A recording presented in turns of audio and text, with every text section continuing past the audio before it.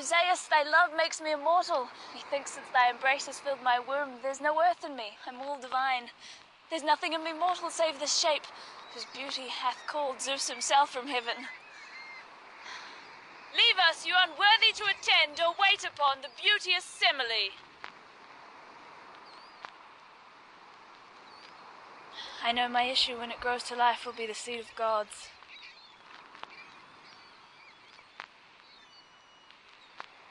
Lives there on earth a princess equally loved and graced by Zeus himself?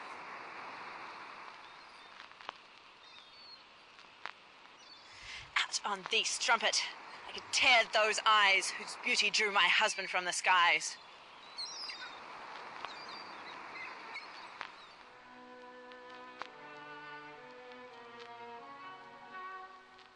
Am I not happy? If you were sure 'twere Zeus himself who did this happiness procure. Madam, there many foul impostors be that blind the world with their unchastity. I know him as heaven's king, whose issue in my womb I feel so spring. I think it not, but lady, this I know, that gods are so lascivious grown of late, that men contend their lusts to imitate. Not Zeus. How have you been the while since you were breeding? Now well, sometimes ill, subject to every imperfection still, apt to all chances other women be?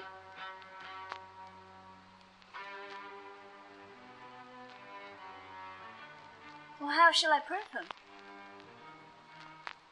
When you see him next, seem with some strange and uncouth passion vex, and beg of him a boon, which till he grant, swear he no more your favours shall enchant. What boon? To love and embrace you in that state, in which fair Hera he embraced so late, to descend armoured with celestial fire, and in that majesty glut his desire. So, be you sure he's a god indeed, obtain this boon, and fairly may you speed.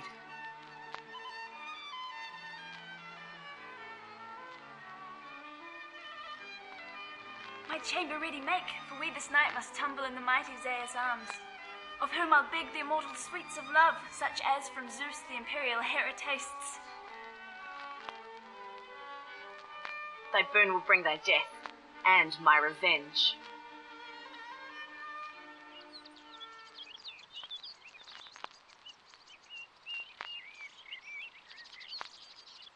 What means the strangeness, Semele? I have preferred thy beauty before hers, whose state fills heaven. And am I thus received? What see I in thee to prove thyself a god?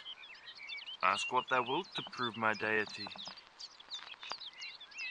Grant me one boon. My arms shall then spread wide to embrace my love, seal 1,000 kisses on thy lips, and lay myself as prostrate to thy love as the earth her grass-green apron spreads for rain. Speak. Shall I ask, or have you power to grant? By dreadful Styx an oath I cannot change, but ask and have. Then bed with me tonight, armed with the self-same godhood, state, and power you here meet. Thy weak mortality cannot endure the scorching fires of heaven. Either you cannot do it as wanting might, or loath you are to breed me such delight. Is this your love? Thy death is in thy boon.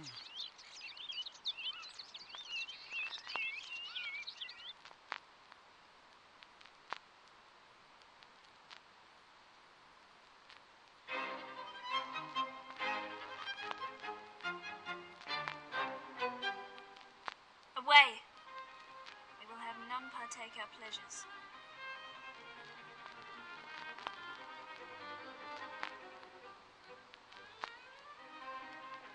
This is the hour that shall deify my earth.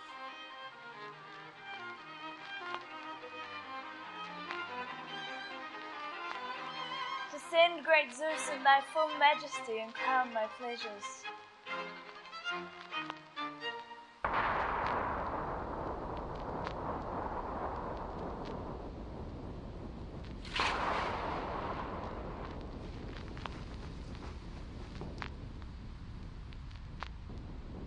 Divinest of thy race, fair Semele, fold into thy arms, Olympic Zeus.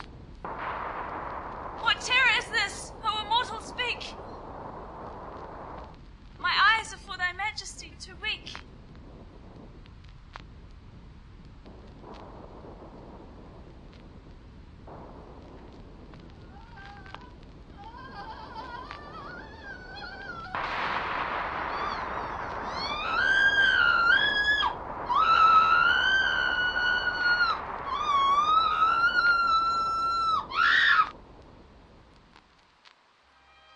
For Semele thus slain, the heavens shall mourn. The oceans for her slaughter shall weep brine.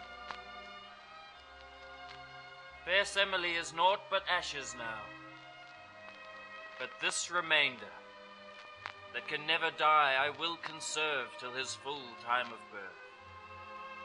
His name I'll Bacchus call, and being grown style him the god of grapes. His bacchanals shall be renowned at feasts, when their light brains swim in the fumes of wine.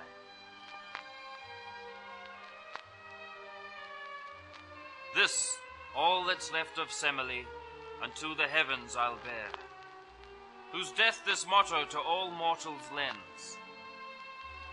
They die by the gods that above man contend.